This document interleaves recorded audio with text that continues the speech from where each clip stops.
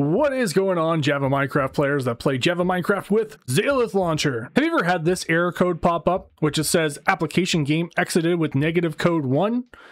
And you try to install maybe the latest version of Minecraft Java Edition, and that code just is never ending popping up when you click on launch game? If you said yes, then I have the solution for you. But before I give you this solution, you need to subscribe to the channel, and you might want to go check out the other video, which I also already kind of gave you the how-to of for this, but I thought I would show you another video because it seems like the biggest flaw in Zalith Launcher is this one issue, which is subscribing to the channel and also paying attention to the channel, because I give away Java Minecraft codes so that you can play Java Minecraft online with your friends.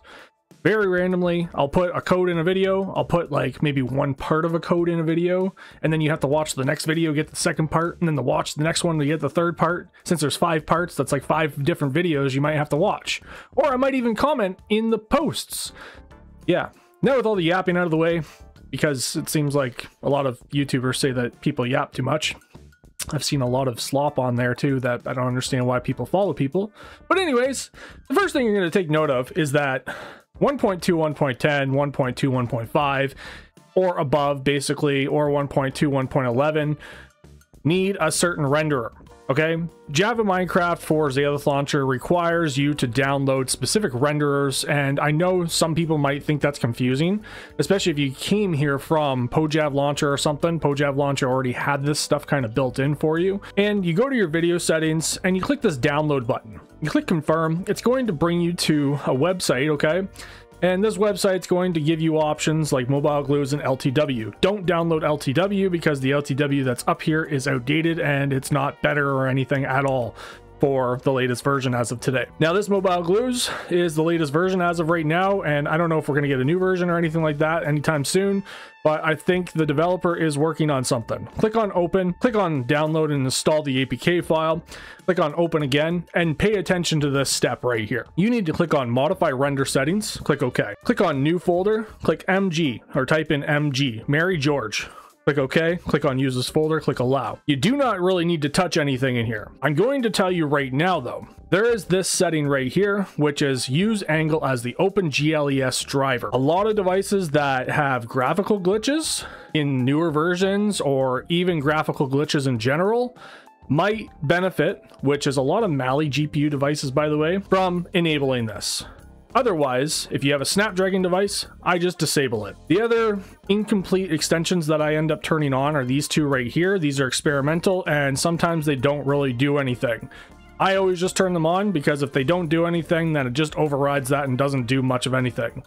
Your cache, you don't really need to touch this, okay? Just leave it at the default. I turn it on to like 128. I know people are going to be like, oh, you turned it on to 128. Why don't I do that? It's up to you. Some people put it up to like 1 gig of cache. It depends on how much storage your device has too. Okay, now that that's done and out of the way, close out of everything and then go back into Zalith Launcher and go back into your settings. Go in here, go to mobile glues, and then set up everything else. I have a setup guide on the channel that teaches you how to set up Zalith Launcher properly with everything you need to know, like including changing your video settings, understanding why you want to change your resolution scale maybe a little bit to get a little bit more performance on most devices. Also setting up things like your controls and your game settings with your, your memory allocation and stuff like that. This device I can do up to like 6056 if I want to. It's not really necessary, but because I have 10 gigs of free memory, I could do 6,000 gigabytes. I might be able to even do more. I'm going to try that out actually. But anyways, go home, click on launch game, and then this even has a notification that even says the selected renderer mobile glues from plugin may have settings. If Zalith Launcher lacks storage access, click on confirm. So check that off, which is great.